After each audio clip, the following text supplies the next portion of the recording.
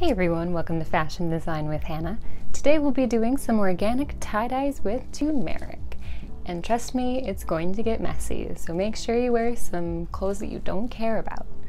The recipe that I'm using is from Pink Fortitude, and I'll link that down below in the description. I'll leave a list of supplies that you need in the description below, along with on the screen.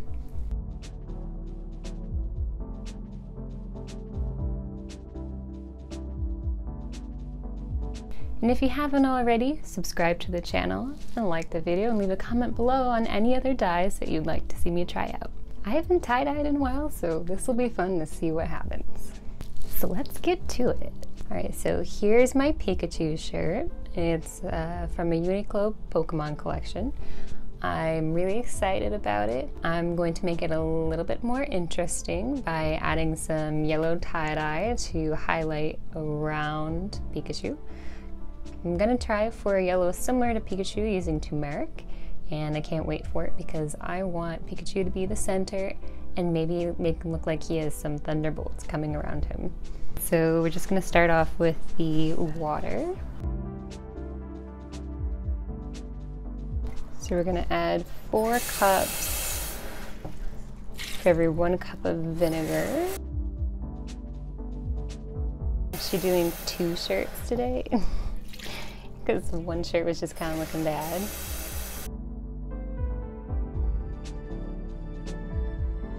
We usually use 2 cups vinegar for 1 shirt, so I'm going to add in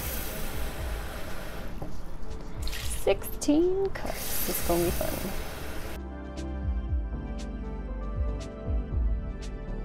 I already lost track. And then we're gonna grab our vinegar. I'm gonna add it in 4 cups because I doubled the recipe. I'm just using distilled white vinegar for this.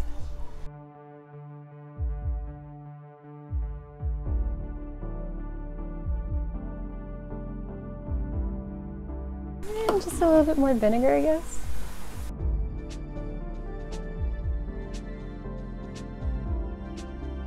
So then we just want to turn this on, and we're going to let it simmer for an hour. Keep it nice and low, and you can use, sticks or anything, but I'm using some nice chopsticks. And you can use it to adjust your t-shirts as necessary. You can talk. You just want to make sure that it doesn't boil down too much and that your fabric doesn't get burned. Make sure that's all covered as well. And this is a dye pot, not a regular cooking pot, because eventually dye is going to go in there. And even though this is turmeric, I don't think that you should be eating out of the same pot that you dye in. It's just good practice. And then for the turmeric, we're going to make that in a separate pot. I'm just using some organic turmeric, and they said use about 1 ounce. This is 2.38 ounces. So we're just gonna use a little bit less than half. And then I'm gonna add water in. Yummy. Alright, so then we're gonna go ahead and add in 1 cup of water. Make sure that's all nice and done. All nice and stirred up. Be careful while stirring everywhere, as it can get quite messy very easily. Oh. Are you making like a cooking channel now? Tie-dye. We're gonna let these 2 simmer for an hour. Make sure that you stir these every couple of minutes so that way nothing burns.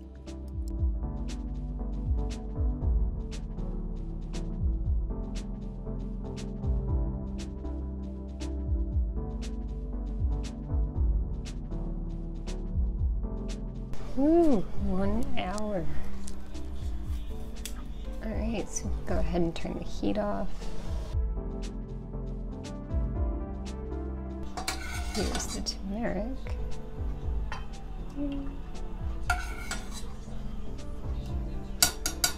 It's thickened up a little.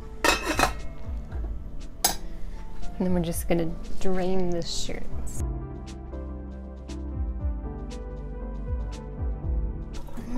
smell of vinegar in the afternoon. Then we get to, ow, ow, ow. Okay.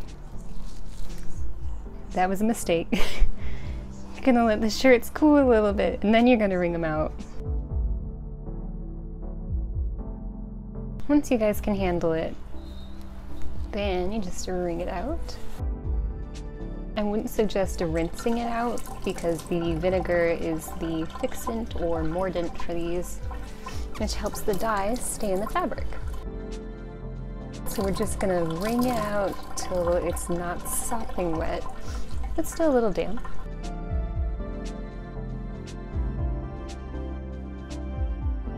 Alright, so with the dye, you're gonna put it in a container that you will be dispersing it with. I suggest a squirt bottle, but since I do not have one, I'm using a glass jar.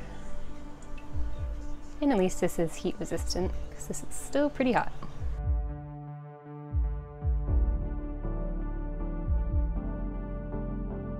Nice hot jar of dye. You can make a nice golden milk with this. Although I wouldn't suggest it. When it turns out that you're losing daylight quick. This day turned out to be a little bit windy too, but I would suggest doing everything outside. Because again, turmeric is a great dye and it will dye pretty much anything you have. So, you have your shirts all wrung out. Actually have a clean surface. Maybe the arugula pots weren't so good after all, but these will be washed anyway. So you take your damp shirts. We're gonna start the actual tying and dyeing. Woo! So for my Pikachu shirt, I want Pikachu to not have any dye. So I'm going to tie him off. Make sure that I get every bit of him not dyed.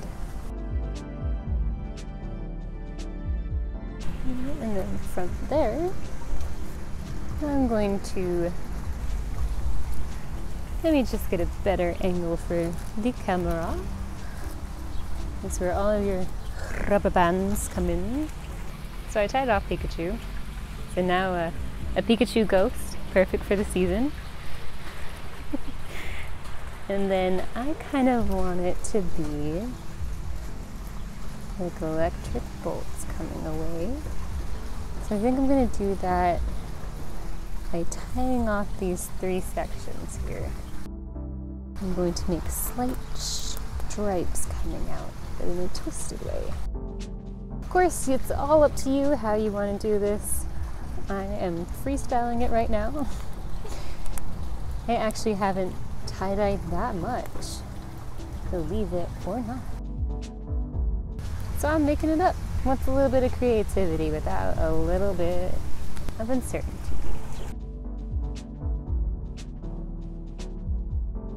Go with a little thicker rubber band to ensure that not as much dye gets there.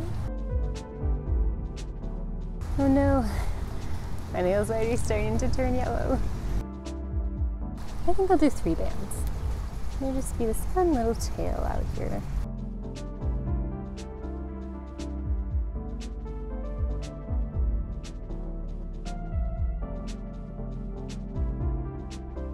So the longer you let your t-shirts sit, the more saturated they will become. So I'm probably gonna let these sit out here until absolute night. So right now it's like 2 o'clock when I'm filming this. So I'll probably let it sit for like 6 hours, maybe 7 hours. If you're doing this at night, just let it sit overnight. It'll be a nice, great color, unless of course you want a pale yellow.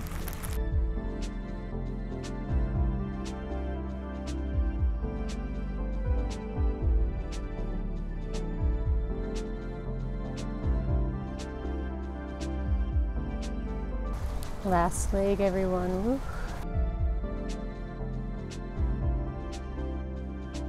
So now we have our braided ghost, and we'll see how that goes.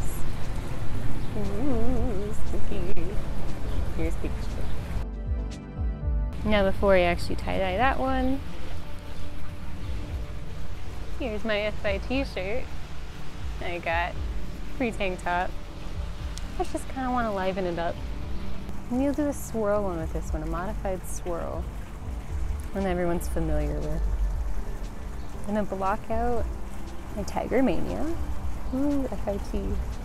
You know, this is what they're looking for when they say you go all out for projects and fashion design. They really expect you to have time to go out, dye your own fabric. What kind of full-time fashion design student has time for that?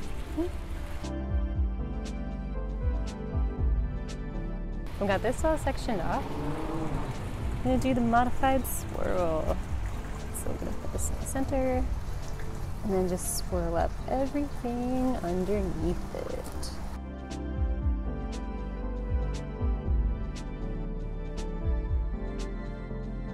Alright, so that swirl is that classic pattern where you just ball it up while twisting it in the center. Well, I twisted the center and put my tie-dye bands around there. So we'll see how it goes. I'm sure it'll be fun. Alright, so for Pikachu, first of all, whoa. Got a head start here. Put your gloves on or else you're going to end up with extreme stains. And this is where the clothes you don't care about come in handy. Okay, so no to Pikachu. You know, maybe I'll just like paint it.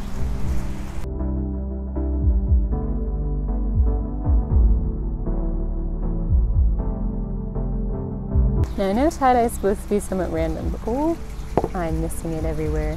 Oh boy. Yeah, get a squirt bottle, guys. That works a lot better. So yeah, tie-dye is supposed to be random. You can somewhat plot it out.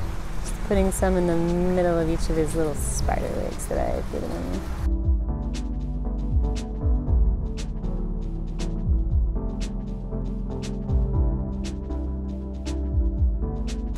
And rather than wasting the dye that's on the table, I'm just gonna let it soak in. It's all part of the design, right? Fake it till you make it.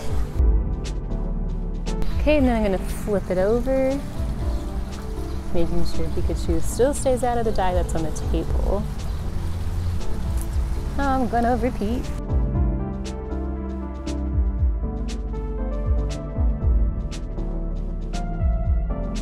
Now keep in mind that we are going to rinse this afterward. Ooh. So the color is going to lighten, so it won't stay this beautiful golden orange yellow color.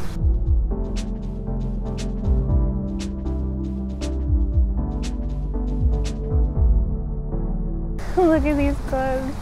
Oh boy. Okay, set this to the side. I already got turmeric on there. I don't know.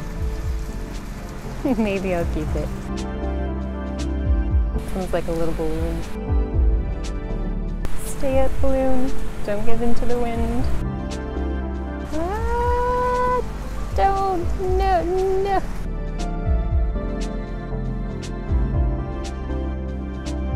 Oh, we're starting to get to the really thick parts of the dye. You know, I'm pretty sure you could add some more water if you wanted. It's almost like going to lunch and then getting it all spilled up on your shirt. Oh, that does not look good. I'm sorry.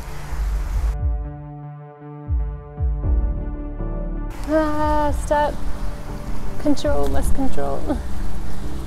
So I think that's it. I don't want to waste this dye though. I'm gonna start hand dyeing over here. So I think I'm done here, and I'm just going to let it sit. My gloves. At least those aren't my hands. Haha, suckers. And look at all this pigment just sitting here. Do you want this in your house? No. So I'm gonna leave the dye jar out here as well. I'm just gonna let these sit. Here's the dye. And then here's the Pikachu monster. Pikachu's still up there. I think that one did okay in avoiding turmeric. No, the spindly legs, it's so spooky. So yeah, I'm just gonna let these rest here for like 5-6 hours, and then I'll rinse them out and show you guys how they did. Hey everyone, so it's now about midnight, which means it's the perfect time to wash out our tie-dyes. All right, so this is definitely a put on new gloves moment. The other gloves were full of dye. So the goal here is to wash out all of this dye until it runs clear. I'm actually going to do that while it's knotted up, just to see if I can preserve some more white space. I'm not sure how that's gonna work out, but that's the goal.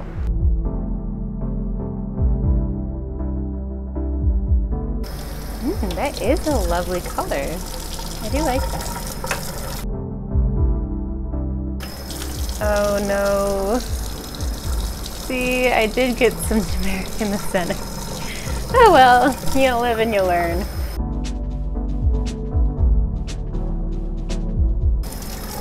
Oh well, I do have some extra dye just in case.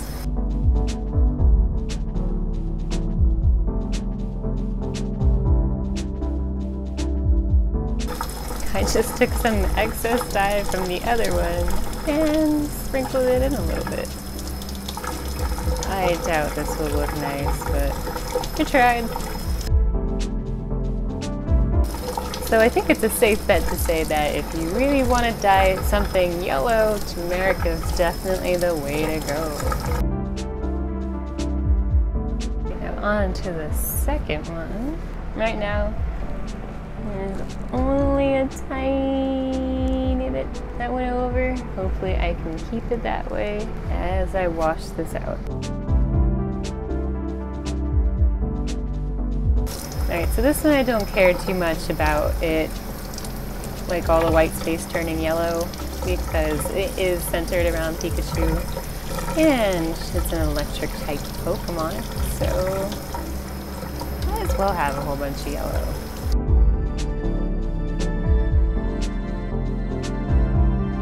Make sure you get all those excess pieces of dye off. This is just your initial wash. Pikachu, no! This is just your initial wash, and then we're going to do a second wash after this to make sure that it is dye fast. I would also suggest wringing these out so they can dry a little bit better overnight. I think I am just going to leave these knotted. I doubt it'll get that dry overnight.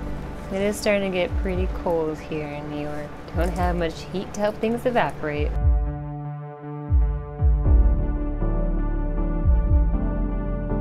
Okay, and there is the Pikachu monster. Pikachu did actually get a little bit up top. I think I'll just leave this one in the pot overnight. Maybe a little bit easier to control where it lands.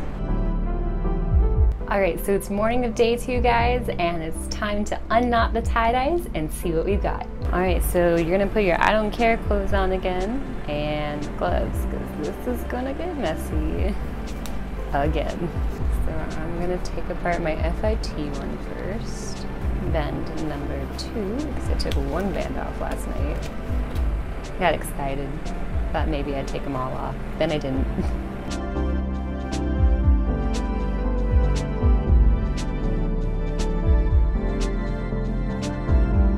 Alright, so definitely have gloves that fit you if you want to do this. Alright, so it's still got a lot of orange on it, but yeah, it looks pretty cool. Got a little bit of a ray going around. Let's see what the back looks like. I'll give you guys a better shot when I go outside to dry these. Alright, so if you see here, we still have a little bit of excessive dye, but that should come off in the wash. It's underneath my tiger. Alright, so I took the other one outside, which I'll show you guys right after I take this one apart and take it outside. Alright, I can't emphasize enough how much better it would be if you had gloves that fit you.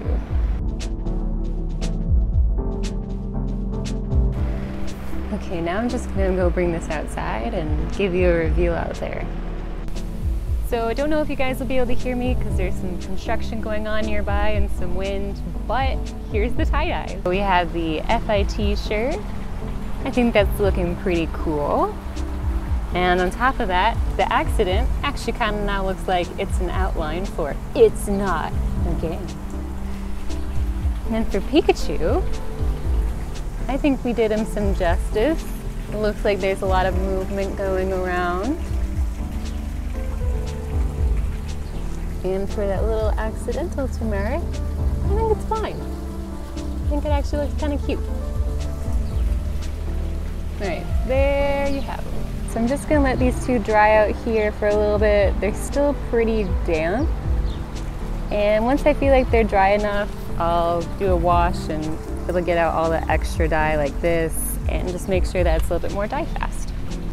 So it's been about 5 hours since these have been outside, and I forgot to mention that leaving them out in the sun will make the color lighter and less saturated.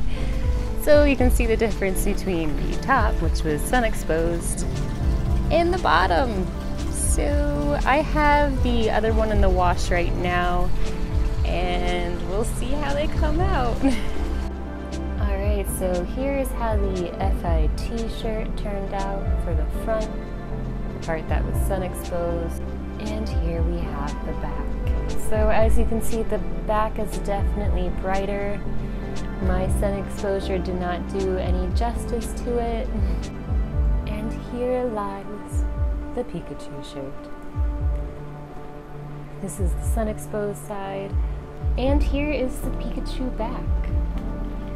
Now, as you can see, the washing machine did lighten it up a little bit, but that is bound to happen with any dye. So yeah, it was really just my sun exposure that was the issue. Am I a little disappointed in the tie-dye? Yes, but I actually still have a little bit of the dye left, so I kind of want to give it a second go and do a late night fix-it edition in true old FIT student fashion. So now that I have my Pikachu ghost and my FIT ghost, I'm going to fill the pot back up with some water and vinegar. I think I'll probably cut it in half, but the fabric that I want to be dyed is what I want to be submerged in water and vinegar. I don't want these two to be in the water and vinegar, simply so that way they don't uptake as much dye should there be another accidental dye.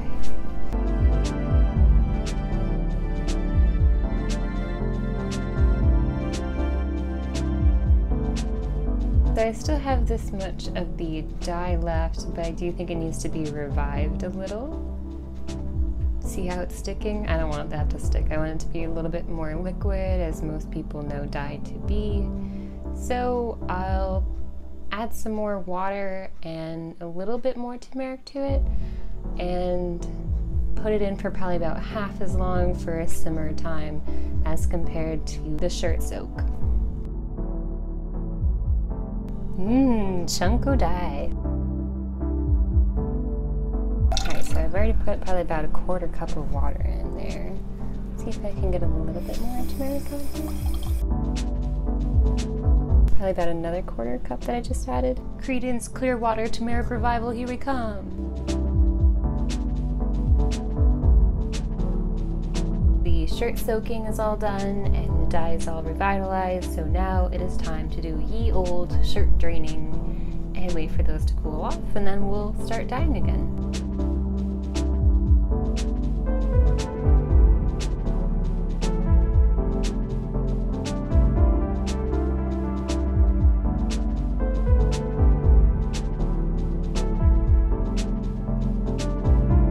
I'm actually going to do this in the basement at this point because it is cold and damp outside, so inside is now my option at this nice late night. I'm not going to say the time. Late night. So I am going to use the old paintbrush to see if I can sort of recreate what I saw earlier on shirts that I actually really liked. And then I'll let them dry down here. Hopefully I will be smart and remember not to put these out in the sun to dry. I don't think that's too hard since we're in the basement.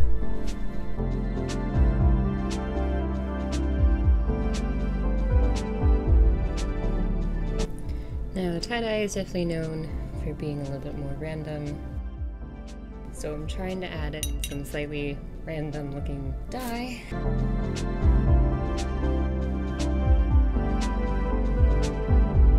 let's play around, just do that little emphasis that I originally didn't like. I think I might have watered this down a little bit more than what I liked, but maybe it'll develop a tiny bit darker. So my camera mount broke, so that's fun. I think this is the best angle that I'm going to be able to get for you guys. And you know what's interesting is as I was looking at the before and current pictures, I think the vinegar actually reinvigorated the yellow color. So that's fun. On to Pikachu.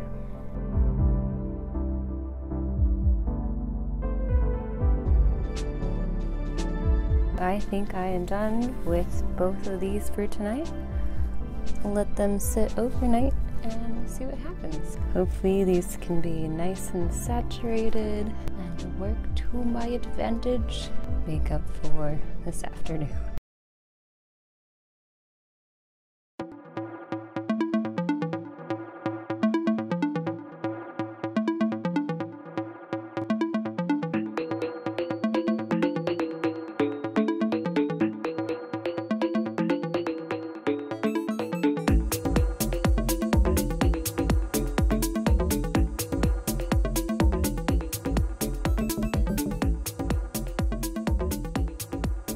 Thank you all for watching, and I hope you enjoyed it. If you have any suggestions for other types of dyes you'd like me to try, feel free to leave a comment below. And if you haven't already, subscribe to the channel and like the video. Bye!